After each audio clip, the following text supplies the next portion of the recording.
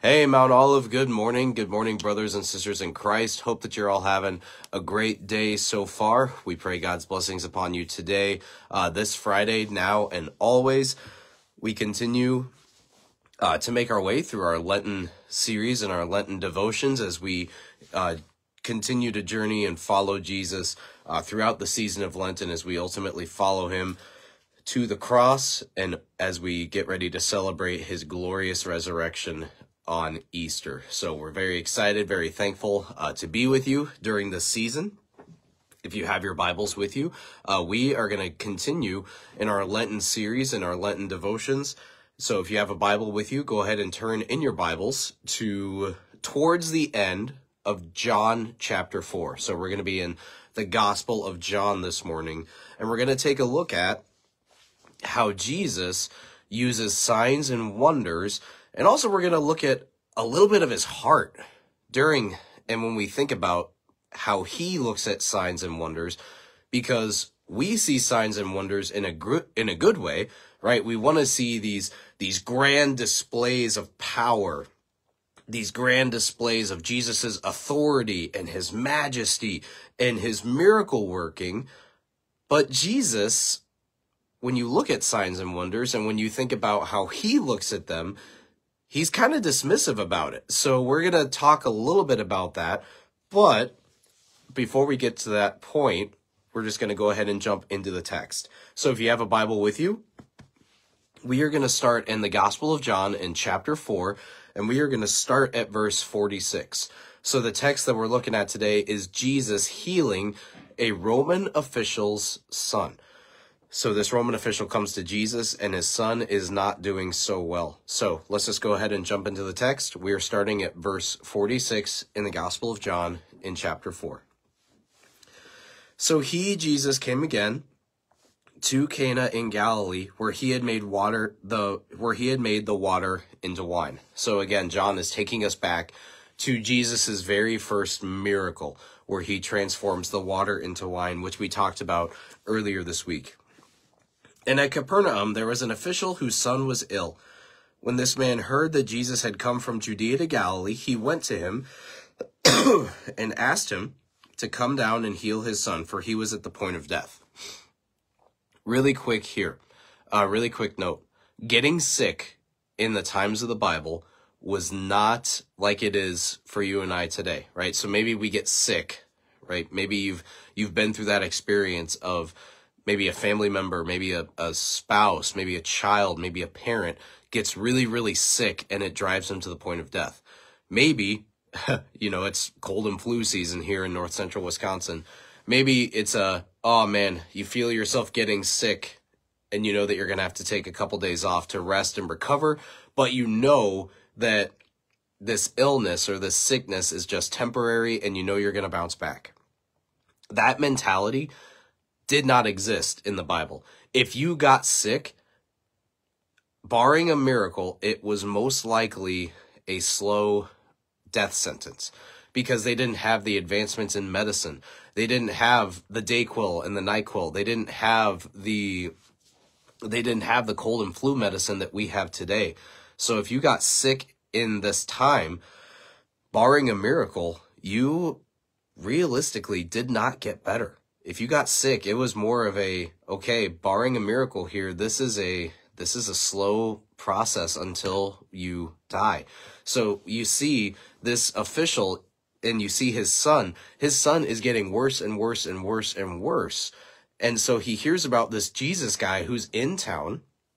Word is probably spread about his first miracle in this region. And so this official says, you know what? I'm not even going to waste time. I myself am going to go to Jesus directly and intercede and plead with him on behalf of my son. Now, this guy most likely had servants, which the text will confirm in just a few verses, but you see his urgency. He's going to go plead on his son's behalf to Jesus directly. So we're going to jump back in at verse 48. Verse 48. So Jesus said to him, unless you see signs and wonders, you will not believe. So Jesus is jumping into faith right away. You can see that this official is pleading for his son to get better, And Jesus says, this isn't about getting better or being healed from sickness. This is about faith. This is a faith issue. Verse 49. The official said to him, Sir, come down before my child dies. Jesus said to him, Go, because your son will live. The man believed the word that Jesus spoke to him and went on his way. As he was going down, his servants met him and told him that his son was recovering. So he asked them the hour which he began to get better, and they said to him, yesterday at the 7th hour, which is realistically, it's about 1 o'clock in the afternoon, the fever left him. So let's just take a look at those verses really quick, right? The man believed the word that Jesus had said. And the word that Jesus said to the official is, Go, your son will live. Your son will get better. He didn't have a miracle or a sign, or Jesus didn't put on this grand display of power. Jesus simply spoke the word. Your son is going to be healed. Your son will get better. And that for this official is enough for him to say, okay, if Jesus said so, I'm going to believe him.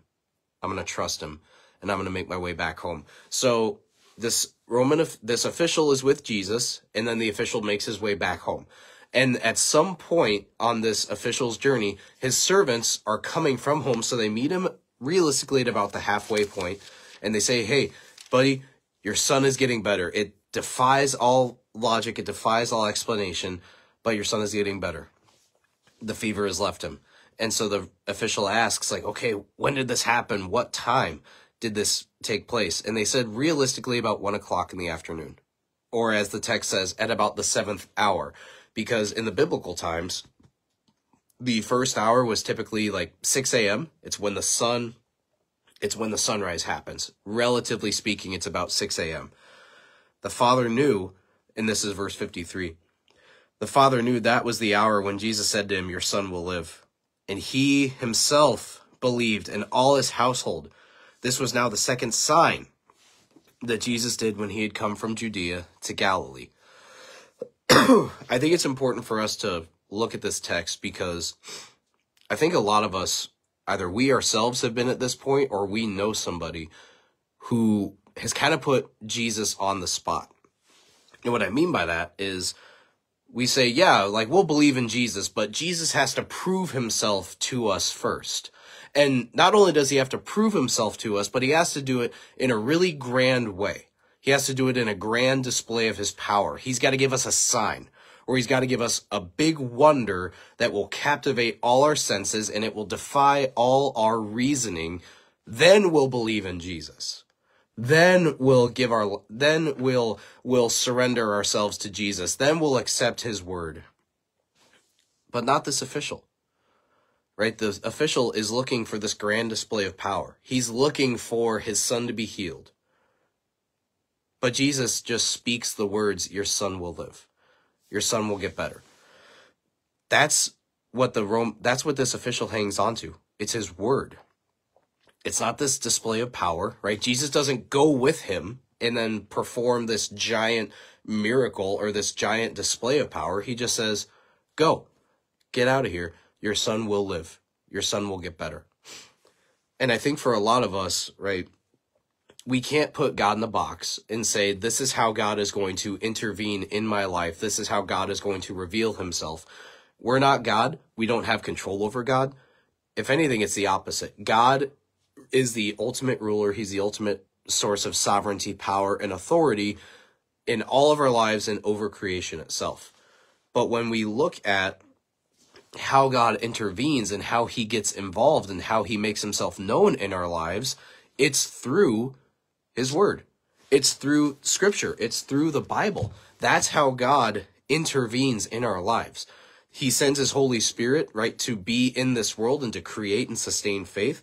He might do it in a grand way. Maybe God reveals himself to the guy on the fence or the woman who's maybe curious in a really grand way. But if we want to know where God is, we have to go in his word. We have to go where he has promised to be. And that's in church. That's in his word and sacraments. That's also here. His word, the Bible. That's where God does his work. That's where the Holy Spirit creates, sustains, and strengthens us in our faith and relationship with our Savior Jesus. So as we continue to journey throughout the season of Lent, we have to be very careful not to look for these huge, grand displays or these grand miracles or signs or wonders. We just have to look in the Word. We have to be in the Word. We have to let the Word continue to do in us what Jesus has already began and what the Holy Spirit is continuing to do as we continue to follow him during the season of Lent, as we know that the ultimate sign, the ultimate wonder of our faith is the resurrection of our Savior Jesus. And that's what we're looking forward to celebrating on Easter. And that's the confidence that we have that we celebrate it. But in the meantime, and even after that, we want to be strengthened. We go to the Word. We go to the Word that Jesus says, you know what? You are my child. I have redeemed you. I have called you by name. You are his. You belong to Jesus. Church, that's all that we've got for you this Friday. We just pray God's blessings upon you today. We want to invite you back for worship, and we want to continue to grow in our faith and relationship with our Savior Jesus. So please join us for worship this weekend. We're going to continue in our sermon series, The Miracles of Paul, and we just pray God's blessings upon you today and this weekend. And in all that we say and do, may it bring glory, honor, and praise to our Lord and Savior Jesus. So have a great rest of your Friday. Have a great weekend. And we're excited to see you in worship this Sunday. So y'all take care and have a great rest of your day. Bye-bye.